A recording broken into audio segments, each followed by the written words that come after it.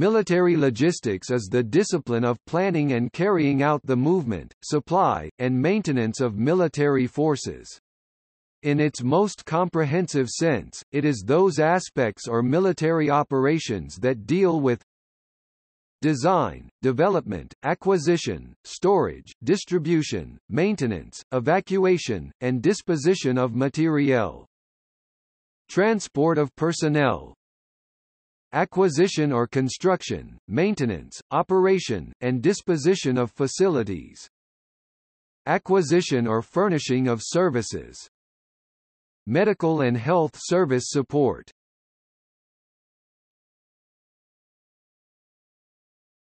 Topic: History. The word logistics is derived from the Greek adjective logistikos, meaning skilled in calculating. The first administrative use of the word was in Roman and Byzantine times when there was a military administrative official with the title logista. At that time, the word apparently implied a skill involved in numerical computations.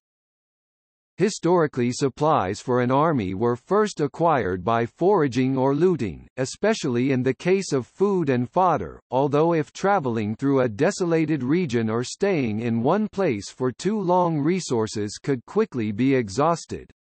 A second method was for the army to bring along what was needed, whether by ships, pack animals, wagons, or carried on the backs of the soldiers themselves. This allowed the army some measure of self-sufficiency, and up through to the 19th century most of the ammunition a soldier needed for an entire campaign could be carried on their person. However, this method led to an extensive baggage train which could slow down the army's advance, and the development of faster-firing weapons soon outpaced an army's ability to supply itself. Starting with the Industrial Revolution, new technological, technical and administrative advances led to a third method, that of maintaining supplies in a rear area and transporting them to the front. This led to a logistical revolution, which began in the 20th century and drastically improved the capabilities of modern armies while making them highly dependent on this new system.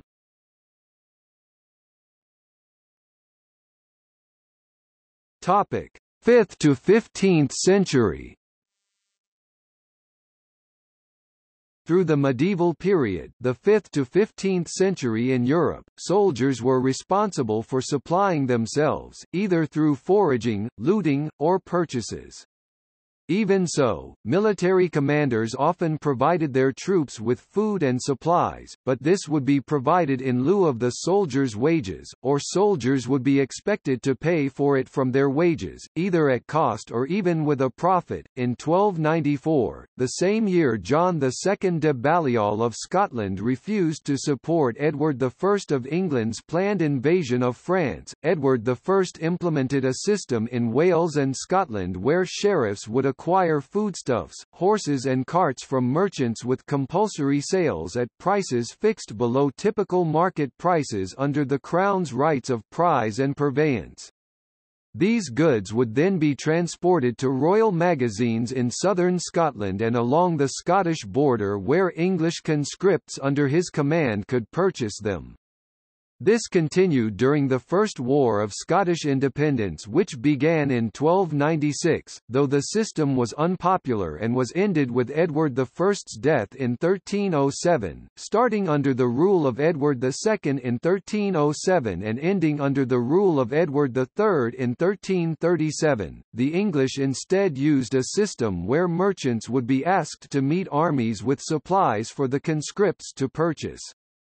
This led to discontent as the merchants saw an opportunity to profiteer, forcing conscripts to pay well above normal market prices for food. As Edward III went to war with France in the Hundred Years' War, starting in 1337, the English returned to a practice of foraging and looting to meet their logistical needs. This practice lasted throughout the course of war, extending through the remainder of Edward III's reign into the reign of Henry VI.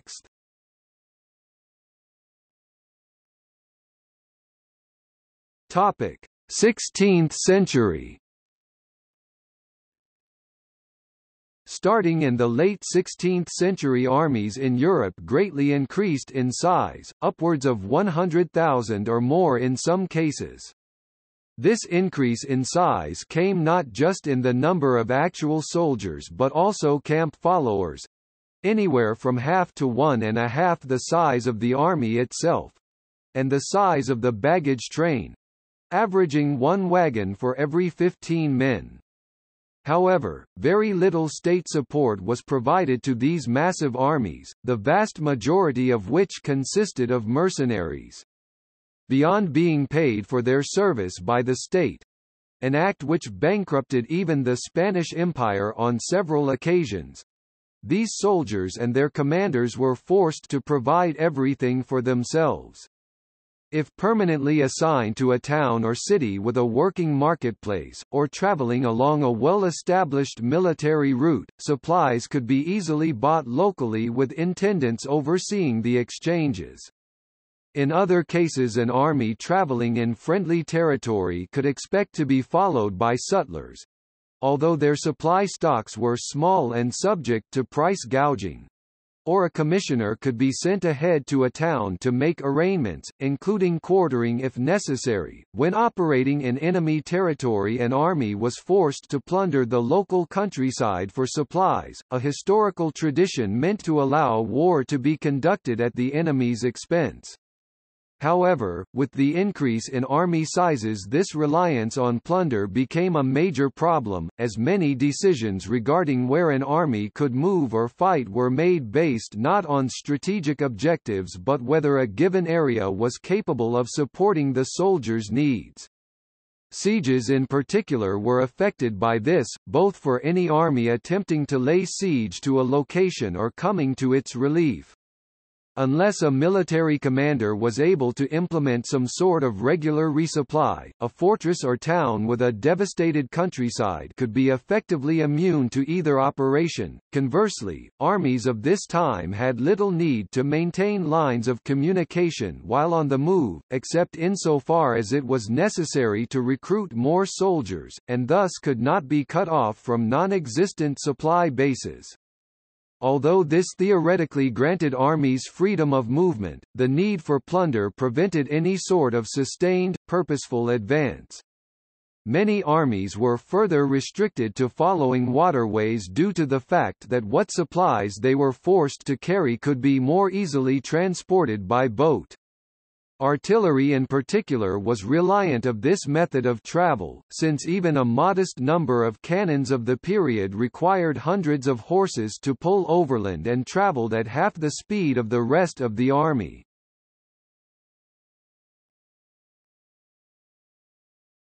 Topic: 17th century.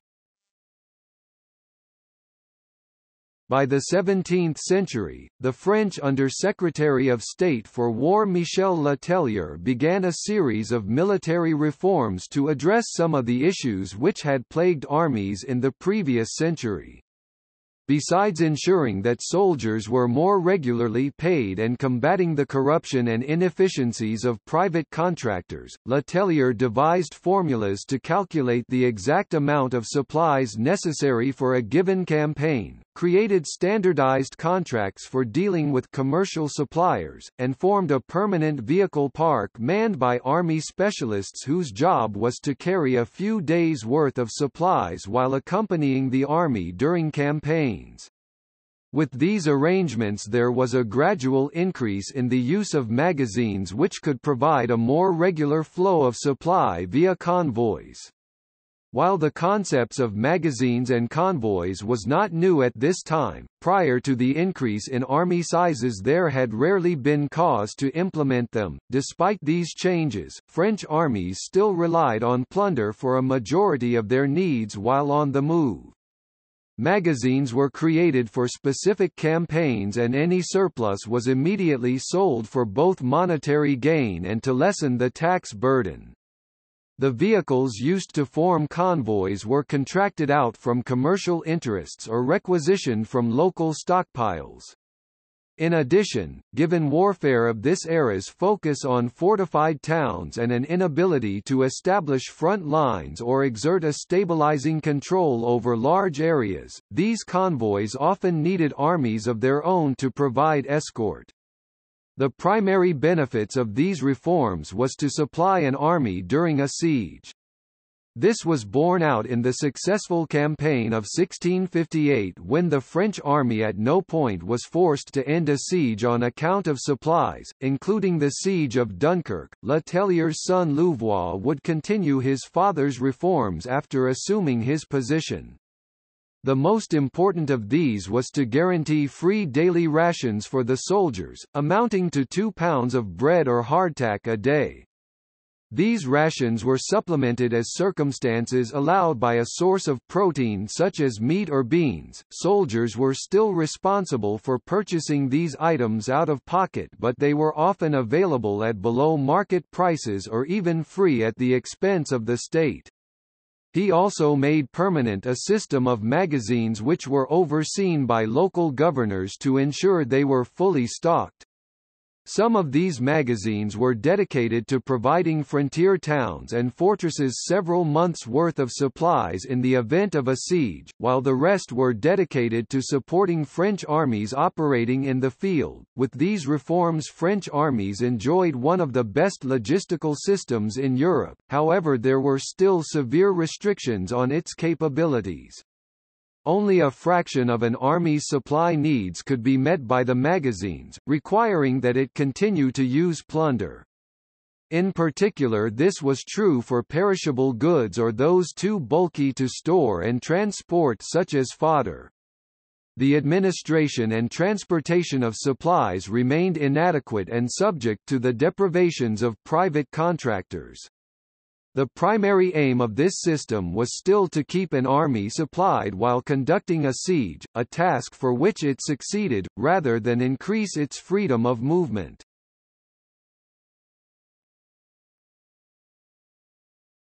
Topic: 18th century. The British were seriously handicapped in the American Revolutionary War by the need to ship all supplies across the Atlantic, since the Americans prevented most local purchases. The British found a solution after the war by creating the infrastructure and the experience needed to manage an empire.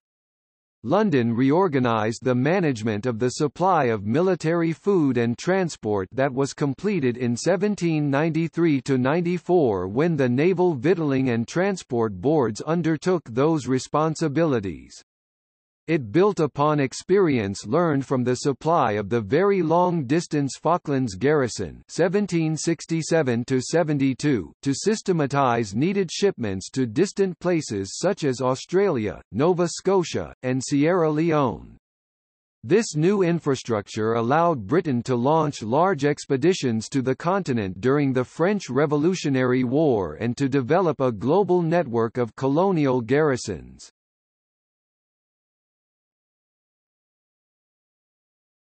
Topic: 19th century.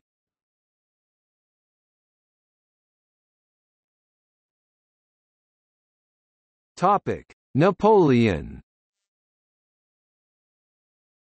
Before the Napoleonic Wars, military supply was based on contracts with private companies, looting and requisition, legal taking of whatever the army needed, with minimal compensation. Napoleon made logistical operations a major part of French strategy.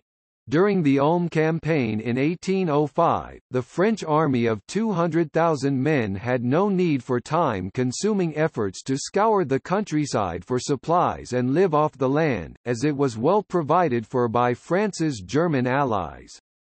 France's ally, the electorate of Bavaria, turned the city of Augsburg into a gigantic supply centre, allowing the Grande Armée, generously replenished with food, shoes and ammunition, to quickly invade Austria after the decisive French victory at Ulm. Napoleon left nothing to chance, requesting the Bavarians to prepare in advance a specified amount of food at certain cities such as Würzburg and Ulm, for which the French reimbursed them.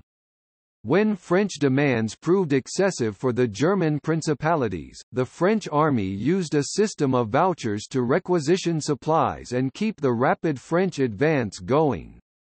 The agreements with French allies permitted the French to obtain huge quantities of supplies within a few days' notice.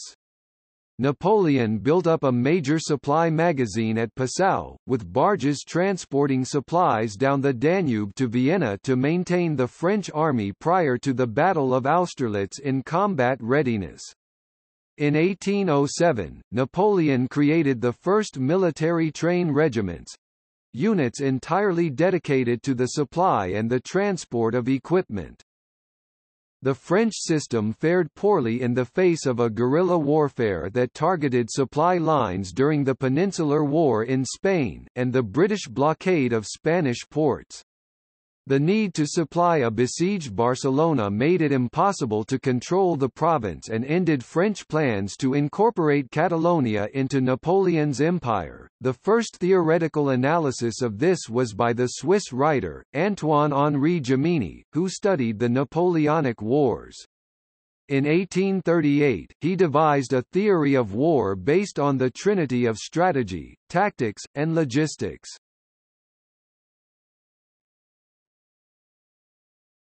Topic: Railways.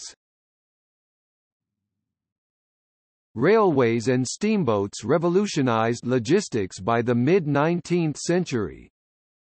In the American Civil War 1861–65, both armies used railways extensively, for transport of personnel, supplies, horses and mules, and heavy field pieces. Both tried to disrupt the enemy's logistics by destroying trackage and bridges. Military railways were built specifically for supporting armies in the field. During the 7 Weeks' War of 1866, railways enabled the swift mobilization of the Prussian army, but the problem of moving supplies from the end of rail lines to units at the front resulted in nearly 18,000 tons trapped on trains unable to be unloaded to ground transport. The Prussian use of railways during the Franco-Prussian War is often cited as a prime example of logistic modernizations, but the advantages of maneuver were often gained by abandoning supply lines that became hopelessly congested with rear-area traffic.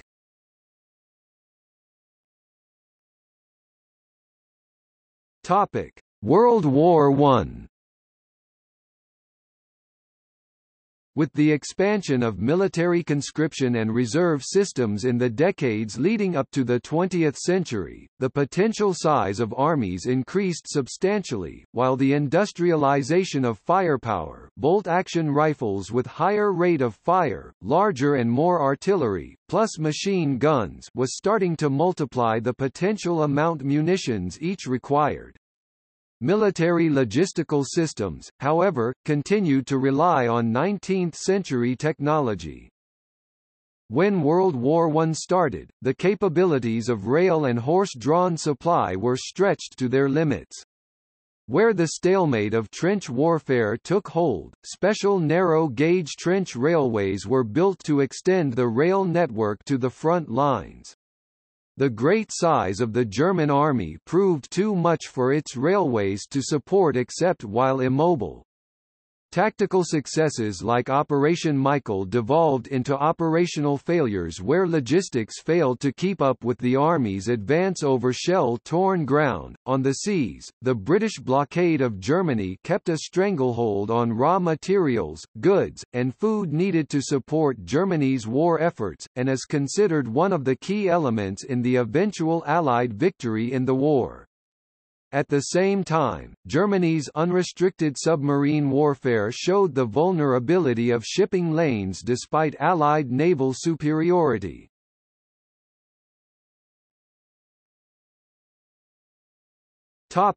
World War II.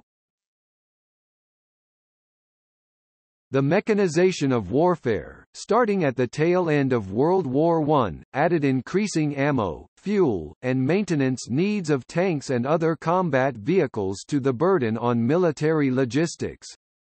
The growing needs of more powerful and numerous military ships and aircraft increased this burden even further. On the other hand, mechanization also brought trucks to logistics. Though they generally require better roads and bridges, trucks are much faster and far more efficient than fodder-bound horse-drawn transport. While many nations, including Germany, continue to rely on wagons to some extent, the US and UK readily switched to trucks wherever possible. Military logistics played a significant role in many World War II operations, especially ones far from industrial centers, from the Finnish Lapland to the Burma campaign, limiting the size and movement of any military forces. In the North African campaign, with a lack of rail, few roads, and hot dry climate, attacks and advances were timed as much by logistics as enemy actions. Poor logistics, in the form of Russia's vast distances and its state of road and rail networks, contributed to the fate of Germany's invasion of the USSR. Despite many battlefield victories, the campaign lost momentum before the gates of Moscow. Breaking the logistics supply line became a major target for airpower. A single fighter aircraft could attack dozens of supply vehicles at a time by strafing down a road, many miles behind the front line. Air superiority became critical for almost any major offensive in good weather. Allied air forces took out German-controlled bridges and rail infrastructure throughout northern France to help ensure the success of the Normandy landings, but after the breakout from Normandy, this now limited the Allies' own logistics. In response, the Red Ball Express was organized, a massive truck convoy system to supply the advance towards Germany.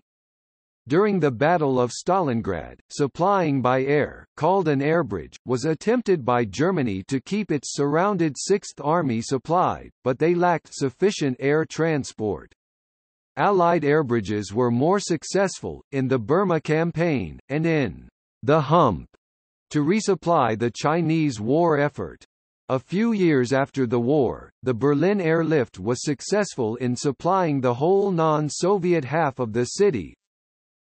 At sea, the Battle of the Atlantic began in the first days of the war and continued to the end.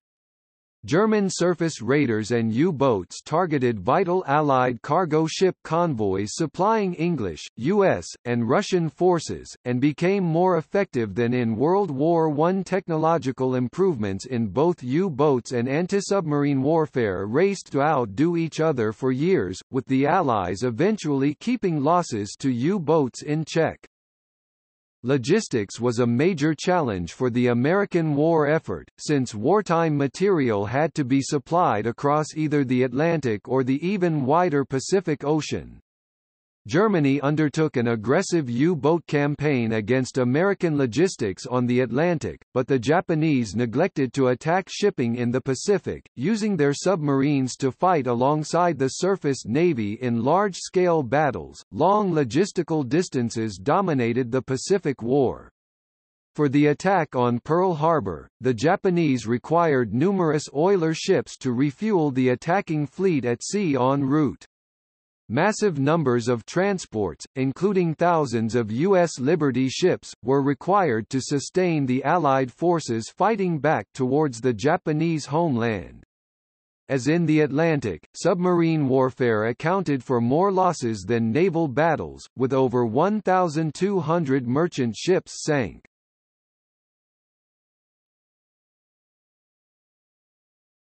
Topic: Modern developments. Logistics, occasionally referred to as combat service support, must address highly uncertain conditions. While perfect forecasts are rarely possible, forecast models can reduce uncertainty about what supplies or services will be needed, where and when they will be needed, or the best way to provide them. Ultimately, responsible officials must make judgments on these matters, sometimes using intuition and scientifically weighing alternatives as the situation requires and permits. Their judgments must be based not only upon professional knowledge of the numerous aspects of logistics itself but also upon an understanding of the interplay of closely related military considerations such as strategy, tactics, intelligence, training, personnel, and finance. However, case studies have shown that more quantitative, statistical analysis are often a significant improvement on human judgment. One such recent example is the use of applied information economics by the Office of Naval Research and the Marine Corps for forecasting bulk fuel requirements for the battlefield. In major military conflicts, logistics matters are often crucial in deciding the overall outcome of wars. For instance, tonnage war, the bulk sinking of cargo ships, was a crucial factor in World War II. The successful Allied anti-submarine campaign and the failure of the German Navy to sink enough cargo in the Battle of the Atlantic allowed Britain to stay in the war, and the ability to maintain a Mediterranean supply chain allowed the maintenance of the Second Front against the Nazis in North Africa. By contrast, the successful U.S. submarine campaign against Japanese maritime shipping across Asian waters effectively crippled its economy and its military production capabilities, and the Axis were unable to consistently maintain a supply chain to their North African forces, with on average 25% fewer supplies than required being landed and critical fuel shortages dictating strategic decisions. In a tactical scale, in the Battle of Ilomantsy, the Soviets had an overwhelming numerical superiority in guns and men, but managed to fire only 10,000 shells against the Finnish 36,000 shells, eventually being forced to abandon their heavy equipment and flee the battlefield, resulting in a Finnish victory. One reason for this was the successful Finnish harassment of Soviet supply lines. More generally, protecting one's own supply lines and attacking those of an enemy is a fundamental military strategy. An example of this is a purely logistical campaign for the military means of implementing strategic policy was the Berlin airlift. Military logistics has pioneered a number of techniques that have since become widely deployed in the commercial world. Operations research grew out of World War II military logistics efforts. Likewise, military logistics borrows from methods first introduced to the commercial world. The Kargil conflict in 1999 between India and Pakistan, also referred to as Operation Vijay, Victory in Hindi, is one of the most recent examples of high-altitude warfare in mountainous terrain that posed significant logistical problems for the combating sides. The Stallion, which forms the bulk of the Indian Army's logistical vehicles, proved its reliability and serviceability with 95% operational availability during the operation.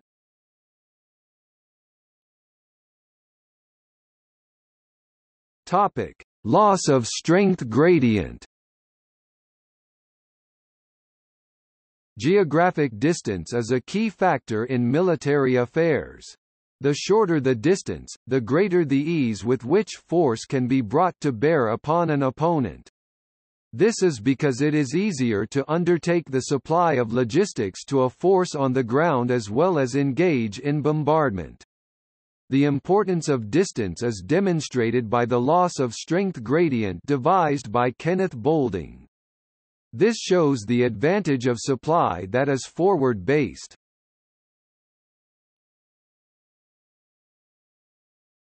Topic: U.S. Armed Forces classes of supply. The United States military logistics support is grouped into 10 classes of supply. Supply chain management in military logistics often deals with a number of variables in predicting cost, deterioration, consumption, and future demand. The U.S. military's categorical supply classification was developed in such a way that categories of supply with similar consumption variables are grouped together for planning purposes. For instance, peacetime consumption of ammunition and fuel will be considerably less than wartime consumption of these items, whereas other classes of supply such as subsistence and clothing have a relatively consistent consumption rate regardless of war or peace. Troops will always require uniform and food. More troops will require equally more uniforms and food. In the table above, each class of supply has a consumer. Some classes of supply have a linear demand relationship. As more troops are added, more supply items are needed. As more equipment is used, more fuel and ammo is consumed. Other classes of supply must consider a third variable besides usage and quantity, time. As equipment ages, more and more repair parts are needed over time, even when usage and quantity stays consistent. By recording and analyzing these trends over time and applying to future scenarios, the U.S. military can accurately supply troops with the items necessary at the precise moment they are needed. History has shown that good logistical planning creates a lean and efficient fighting force. Lack thereof can lead to a clunky, slow, and ill-equipped force with too much or too little supply.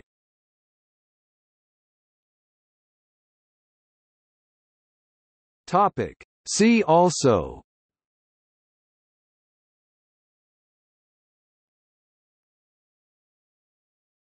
Topic. Logistics related.